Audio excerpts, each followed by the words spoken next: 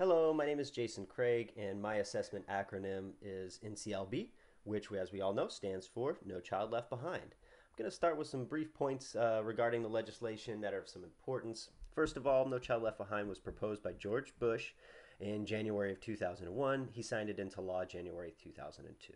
It reauthorized the Elementary and Secondary Education Act of 1965. It's organized into 10 separate titles that outline each aspect of No Child Left Behind, and it implements statewide standardized testing. Now, No Child Left Behind affects educators and administrators at every level. Standards must be set, tests must be created and administered, and content must be taught. Every year, teachers and administrators must improve standardized test scores from the previous year's test scores.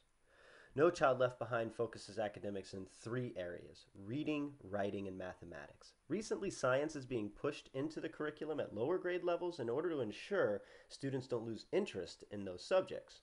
These focuses are geared towards students being job prepared right out of high school. The Act requires schools to improve their performance annually. They must use scientifically based research practices in the classroom, have parental involvement programs, and they must provide professional development activities for the students. Now here's some brief history about No Child Left Behind. First of all, it's a reauthorization of the Elementary and Secondary Act of 1965. Now, a reauthorization is when Congress prescribes changes, additions, and deletions to some legislation that's been passed into law. Now, it was brought into existence by Lyndon Johnson through his war on poverty. It funds primary and secondary education by establishing equal access to education, establishing high standards and accountability, and to reduce achievement gaps between low income and middle income. So now let's talk about the standardized testing that is required of each state. First of all, the standardized test must be given yearly to all students. Standardized testing is when all students take the same test under the same conditions and the tests are graded the same way. Schools' funding is based on how the students performed on the test as compared to the previous year's scores. In the case of No Child Left Behind standardized testing policy, each state can create their own tests based on the standards the state gets to decide upon. Because of the differences in testing and the actual standards which the tests are based upon, the results may not provide much comparison across the nation. Now let's discuss the thing that holds the schools accountable year after year, the AYP, or Adequate Yearly Progress. Now, penalties are assessed for schools that repeatedly perform poorly for consecutive years. The penalties increase with each consecutive year the school performs poorly. Penalties range from being publicly labeled as in need of improvement, possible replacement of curriculum or the entire staff.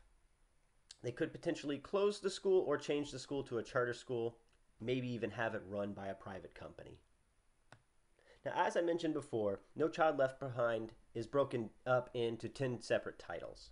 Now, I'll go over them briefly, titles 1 and 2, but the rest of them you can read on your own when you have time. But title 1 and 2, they have some importance. Now, with Title 1, No Child Left Behind looks to improve academic achievement of the disadvantaged as it relates to child poverty. Now, it dictates that added funding must be provided for schools with 35% or more low-income students, also migrant students, and youth from intervention programs who are neglected or at risk of abuse. Currently, 50% of all public schools receive Title I funding. Now, Title II requires that every classroom be taught by a high-quality teacher. There's some controversy over this, especially with the definition of high quality, but No Child Left Behind defines high quality as a teacher who has a bachelor's degree, has state certification or licensure, and can prove they know each subject that they teach. And that's done through testing such as the CSET, the CBEST, and the RECA.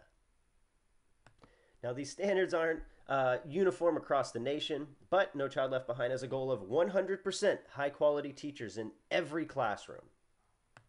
Now, I won't go over the other titles, but they are listed in the PowerPoint, and you can peruse them at your leisure.